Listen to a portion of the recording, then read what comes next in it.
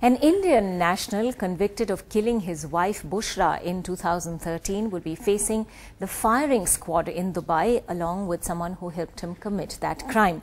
But Atif's family is now fighting for custody of his daughter with Bushra's mother. Ankita Sinha with that story. Usha Dhananjayan lost her daughter Bushra 2.5 years ago.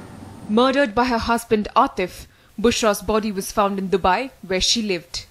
The post-mortem report says the 24-year-old was strangled.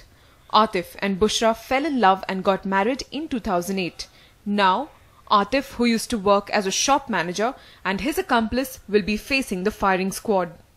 अभी मेरा दामाद को ऐसा punishment मिलने के कितना जल्दी मिलते है उतना अच्छा है. मैं उसको माफ करने को तैयार भी नहीं है. After Bushra was found murdered in March 2013, Atif fled to India, but he was forced to head back to the UAE and surrender as the police were also on the lookout for him over here. There, his appeal to commute his death sentence to life imprisonment was rejected.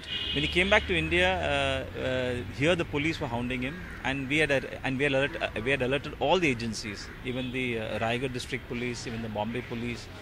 Usha now finds herself locked in a custody battle over her 6-year-old granddaughter, who is now staying with her paternal grandparents in Raigad. Custody should not travel to the family of Atif, and I feel they are absolutely justified in seeking the custody, because if he can't take care of his mother, if he had that much of animosity towards the mother that he eliminated her, I doubt he would be having any feelings for the child also.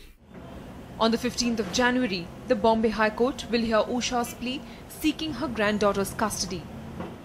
With Faisal S. Rais in Thrissur, in Mumbai, Ankita Sinha for NDTV.